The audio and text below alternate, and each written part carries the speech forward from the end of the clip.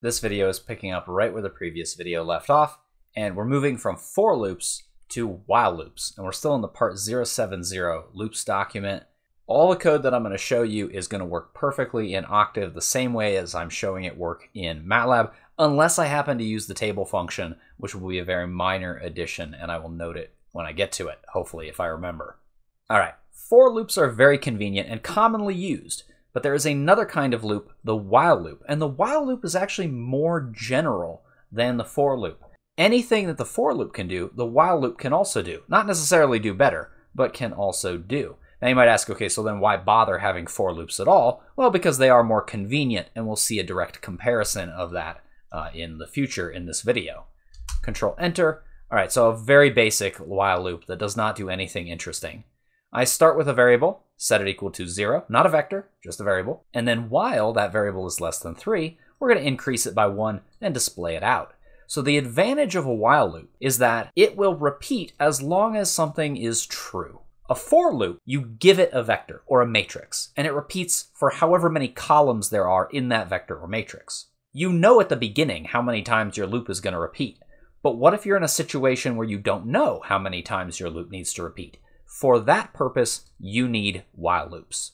Another thing that I want you to recognize is that this syntax, this setup, is very similar to an if statement. I ran this code and the loop repeated 3 times because at that point this condition became false. But if I just replace the word while with the word if, it still runs. It runs differently. It only runs once because this is true, and that's how an if statement do. But the syntax is so very similar, and I want you to recognize that. So I'm going to put it back as a while loop and then move on down. And I'm immediately moving into a big complicated example. Don't worry, there will be simpler while loop examples in this video. So here I want to show you an example of something that you cannot do with a for loop. So this example is going to display the hailstone sequence for whatever number the user types in. The hailstone sequence is connected to something called the Collatz conjecture. There was a mathematician named Collatz who said, hey, fellow mathematicians, I think that if you give me any positive whole number, and then I run this procedure on it, I will eventually get back to 1. And the procedure is this. If the number is even, divide it by 2, and then make that your new number that you're going to continue to operate the procedure on. Otherwise, if your number is odd, take the number and multiply it by 3 and add 1, and that's our new number, and then we'll repeat the procedure on that. So I say, while the number is not equal to 1, this is the same as saying until x equals 1, but we don't have an until command. That just doesn't exist in MATLAB or in most programming languages. So it would be the same thing though, right? So while x is not equal to 1, repeat this code right here. And here's the thing. Nobody has ever proven that this works for all positive integers. Now, we've tested it, like empirically, by running code on numbers up into the billions or more, but nobody's proved it mathematically. So it's an unsolved problem. Now, if you did prove it, you might be able to translate that proof into a for loop. But since we haven't, basically if you give me a number, I can't tell you how many times we're going to have to repeat this procedure to get back to 1, if it's even possible at all, without actually running this procedure, this loop. All right, so anyway, let's run it. Control Enter. Enter a positive integer. Let's start with 3. All right, 3's odd. Multiply it by 3 and add 1. 10's even. Divide it by 2. That's odd. Multiply it by 3 and add 1. Great. Well, this is a power of 2. So we divide it by 2, divide it by 2, divide it by 2, get down to 1, and then we're finished. Now, if we plug in 5, well, then basically we'll just see this sequence right here. The length of the sequence is hard to predict without actually just doing the calculation. So that's another way of saying we don't know how many times we need to repeat. So if that's the case, that's where you got to use a while loop. All right, continuing on down. While loops are stubborn, is what I like to say. So in this example, we're going to run it, and it's going to simulate a child who is bored on a car trip. So are we there yet? No. Are we there yet? No. No, no, no. When am I going to say yes? Am I ever going to say yes? Am I just going to start mashing my keyboard, accidentally hit the caps lock key? Who knows? A while loop is perfect for this situation. Eventually I say yes, and then we're done. Here's the way I did that. Well, I asked for user input, put the result into a variable named arrived. I said while arrived does not equal yes, I don't know why I used the double quotation marks. I could have used the single. Then I'm going to repeat the code that basically just asks, are we there yet again, and replaces the variable value. Now, once I eventually do say yes, then this condition will be false, and then we'll move on to displaying great, I'm bored. Note, Octave users, this won't work for you. But good news, Octave users, you can instead do this right here.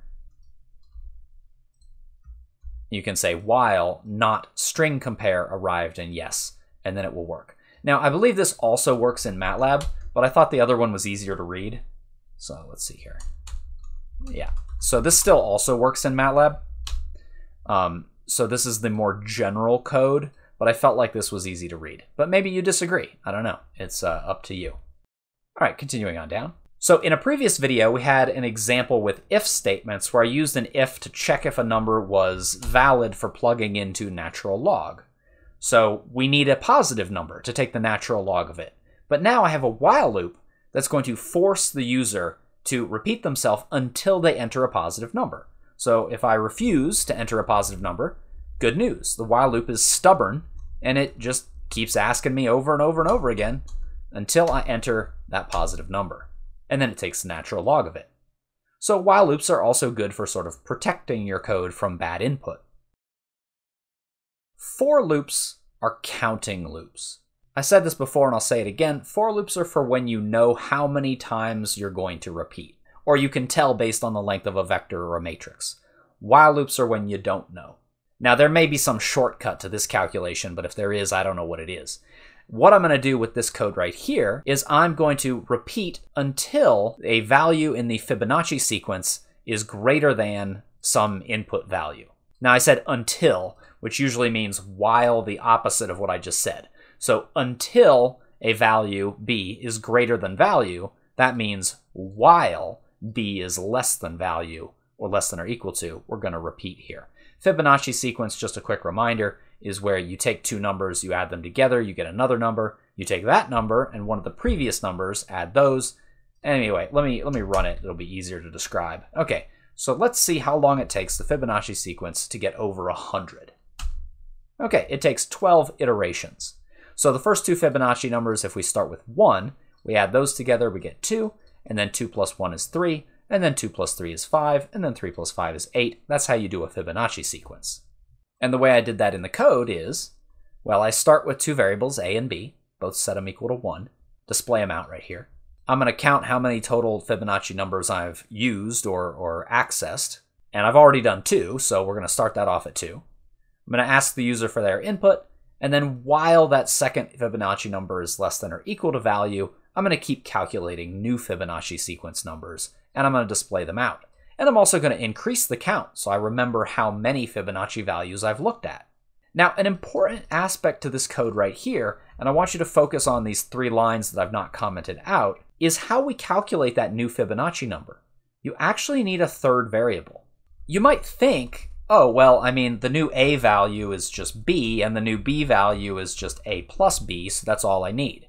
This actually doesn't work. And the problem is that by setting a equal to b, we've replaced and obliterated the previous value of a, so this is no longer correct. And you might think, oh, okay, we'll just do it in the opposite order. But then you just have the opposite problem. If we do b equals a plus b, we've replaced that previous value of b, so now this is incorrect. Huh. So all we need is just a backup copy. So I named this variable old b value, and I set it equal to b, so now I've got a backup, a copy. And so then when I update b, I can still set a equal to that previous value. And I'm basically pointing 2 fingers at my 2 current values, and then just like moving the 2 fingers forward along the sequence to keep getting the next value. But you do need that extra variable, and I think sometimes that throws people off. Continuing on down. For loops can always be translated into while loops. Now the opposite is not always true. We saw the example earlier with the hailstone sequence. It's usually not that useful or profitable to translate from for loops into while loops, but I think it's a really good exercise to demonstrate an understanding of the for loops and the while loops. So I make my students do it, and so I'm going to demonstrate how to do it here. So I've got an exact copy of some code from earlier in, oh, not this video, but the previous video. So in this document, part 70, I've already got this code. and I just sum up the values in this vector here. All right, and there's the sum right there, 414. And I'm going to translate this code into a while loop. Now, I'm not sure if I can fit it all on the screen at the same time. It looks like I cannot.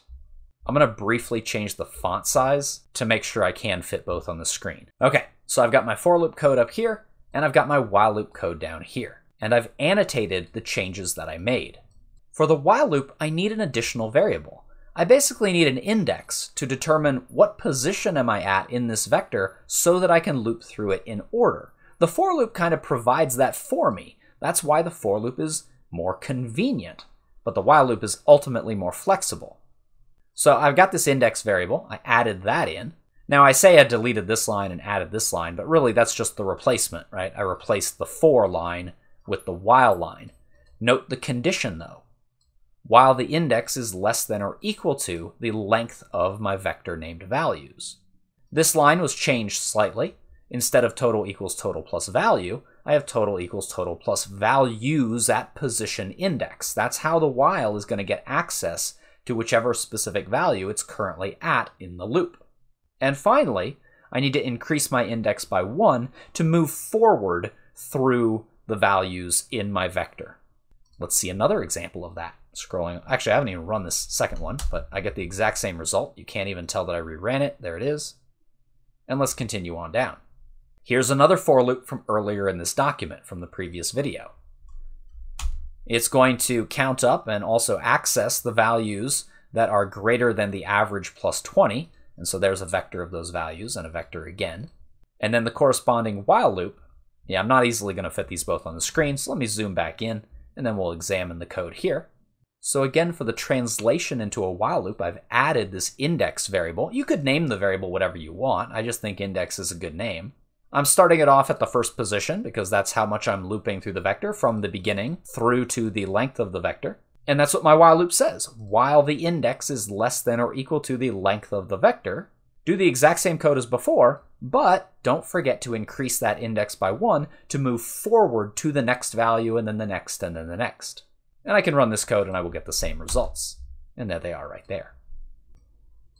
Continuing on down. A problem that it's easy to run into with while loops is the infinite loop. So here I've written some fairly dumb code.